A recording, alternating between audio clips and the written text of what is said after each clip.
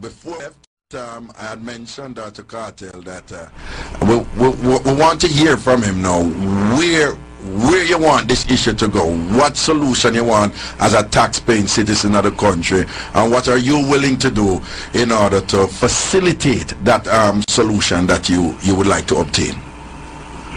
Well, right now, me want the people them of Jamaica to know that, listen me, I put this to the people them. There's never in the history of Jamaica as an artist come open so much businesses where employ Jamaicans and I pay too much taxes. That means say, me put a lot in the system as a DJ. And the DJ never did this yet, and you have enough richer DJ than me will come out here and go and win more awards and accolades than Vybz Kartel. None of them no put back in the system like how Vybz Kartel put back in the system. So why the system can't give Vybz Kartel a chance to live and breathe and make money for my pick them? Some man are going like them alone and pick me, you know. See, that is my point to me I try to. Me is not a criminal, me is not a gunman. And with that being told, me not forsake which part I come from and me not deny no ghetto youth. See, me need, if they have no problem with Vybz Kartel, take it up with Vybz Kartel personally. Don't follow me up all over the place and raid everywhere Vybz Kartel there. Like when you say me I walk with 50,000 gunmen. That is not what Vybz Kartel is about. Vybz Kartel is about music, making music and uplifting myself, uplifting my family and uplifting the fans of the music with good quality music, because I'm an entertainer and me get paid to entertain. Seeing? That is my point, what I'm trying to say. As a man will spend millions of dollars, put millions of dollars in the system. Me need them to just give me a break. Alright, then, and in order to obtain that break, I think, like, what would be the game plan forward then? Yeah, like you made a verbal appeal, we just hear that, but in terms of action, what's the next step? What you and your team, intends to do right now? Well, we don't really intend to do nothing, that's why we take it to you, because we know you are the most famous man on radio right now. No disrespect to no other talk show host, but we know you are the most famous man on radio right now. So when we talk on Raggashanti show, we know the nation are listen. See? You see what I say? Yeah. So after we make our appeal to the powers that be, so that listen, Vybz Kartel is not no criminal. Vybz Kartel is a tax-paying citizen of Jamaica who is a businessman who employ people just like an ex-businessman. So we have our input in the well-being of the country and the development of the country. You see what I say? So we just need them to stop dealing with Vybz Kartel like he's a criminal.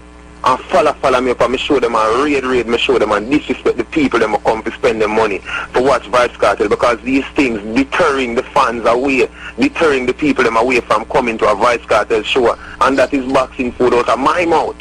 Okay. If you don't get that solution from the parties involved, are there any other channels that you're exploring right now? We don't have no more channel. I prefer me just run with them. Just go up on a boat, just go Bahamas and go up on a boat and try to go across like Slipper Mafia. What me fi do? What may I say? Is there the possibility of obtaining counsel and some legal representation and say, listen now, you need to justify this and perhaps provide the intelligence that you're saying you're using as justification, which you probably can't do because they're going to say secret. But perhaps we have some kind of official intervention that might be necessary. Corey, if you want to jump in? Yeah, Ragga, we got 2 lawyers on the case right now, but the reason why we came to your station today is because once you try to sue the government, and if we bring a lawsuit up against the Jamaican Constabulary Force or whatever, yeah, then that creates a whole nother problem. Yeah, you're exacerbating right, the problem. Right? We don't want to do that because personally, I don't feel like... Bush and kill me. What that, Kartel? I don't want nobody hiding in a bush and kill me and put gun for me bedroom. Oh. So me not come to sue nobody. Me just come to make a plea to the nation and to the powers that be. Say, listen me, please to leave Vybz Kartel alone, because he's not a criminal. And me not no bag of man a follow me, especially gunman. If you see me at any given time I drive on the road, a 1 person in my vehicle. If it's just 2 person, it's a woman in the front and somebody on the back. See, me not come to sue nobody. Because that's how, as the chorus said, that's how we bring one next problem.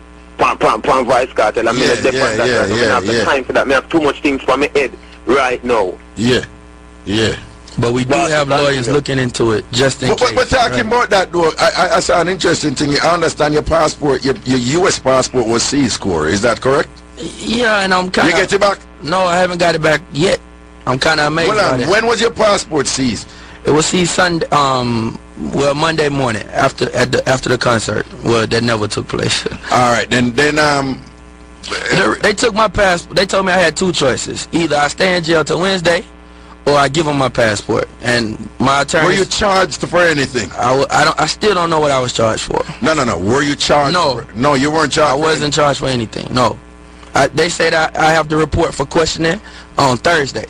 And so they're holding my passport until I report for questioning. No, well, sometimes your passport can be held, but it's usually the court that directed. Right. No court, no nothing. But I mean, I talked to the U.S. Embassy. You sure they didn't get access to a judge who authorized the seizure of your passport because there might be a flight risk? Not at all. I mean, it was. Did they communicate to you? Did they communicate to you what you're suspected of doing or anything of that sort? They said I was a target of an ongoing investigation. Okay.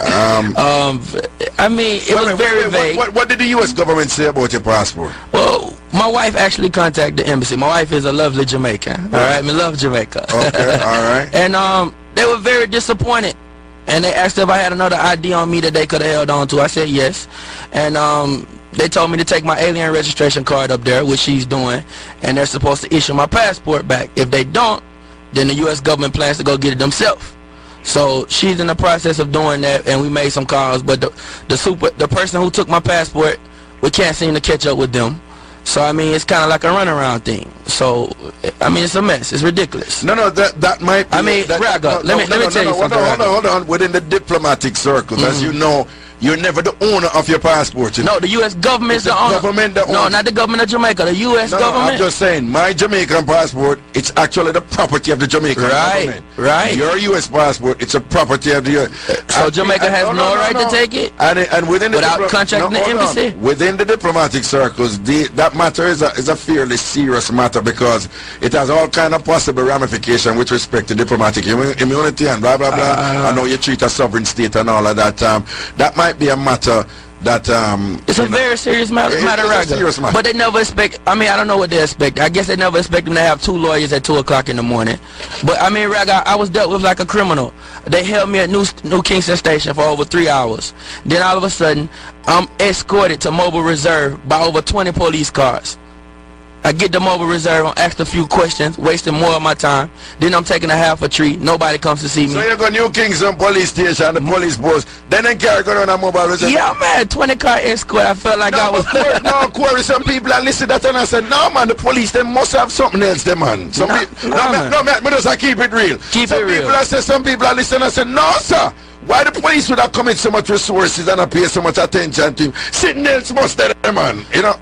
Ragga, nothing else there. I mean, you can't search a club 3 times and not find a pair of scissors, not find a knife, not find a gun, and you steady come back. You search the club on Sunday, you not find anything. You come back less than 24 hours and search it again. What's that, Ragga? You box down customers. You tell them not to come back. What's that, Ragga? What me do? Alright. We're not doing nothing. Alright. That's how business go. That's how Jamaica police deal with people. And I want to say this though. I don't think the heads of the department know what's going on. I think this is a rogue operation. You're saying you don't think senior commanding officers of the Jamaica Constabulary I don't believe are aware of what's occurring? Absolutely not. No, that's with all due respect, I don't want to get myself in trouble, but I don't, Ragga. Commissioner Ellington is a very hands-on person, though, you know, and I mean, you gotta realize it's the holiday. You gotta realize that, I mean, Jamaica's a place where it's all about connections. I mean, it's the holiday, and then, I mean, if you look in the newspaper, all respect due, and I mean, Superintendent Knight was not present, but they said 8,000 people was in the club. That's a false report. The club can't hold 8,000 people. Next thing, Ragga. Hold on. Look at the paper, Ragga. Hold on. I can attest. Asylum can hold about somewhere around 2,000 max, and that's everybody rubbing shoulders. I know that. Okay. I know that. So 8,000 people is ridiculous. From working with Ribby Chung. Right. But perhaps the papers misquoted the police officers. And Ribby and Chris Cargill are still a part of the operation. I want that to be known. A lot of people, I mean, they're still a part of it. So, I mean, Mr. Cargill, he's taking his actions too. But, I mean, the thing is this. You got to look at this. He said that in the paper that they got a report of gunmen, drugs, guns in the club, right? So if you got a report on that Thursday, you come there Thursday, the Thursday before, and you didn't find it. So you get another report the following Sunday, you come there and you not find it. All right, that's 2 times in a row, right? The third time you come, you still not find it. Well, Ragga, I'm going to tell you something. So why you never get no report before Thursday? That me I said. But also this, teacher, this is what they need to know. One of the patrons in the place saw a police officer drop a shot in the place and say, hey, pick that up. He said, oh. So what really are going? So our employees love us, so don't watch them all step of the way. So what the really playing? Just so you know, I am required. Okay, I'm sorry. I'm required to issue allegedly. Allegedly. Allegedly, I'm required to issue a disclaimer here so that the police force do not feel that the program was used to facilitate the dissemination of what they would consider to be false information that I cannot prove. So just so you know. I apologize. No, that's okay. That's okay.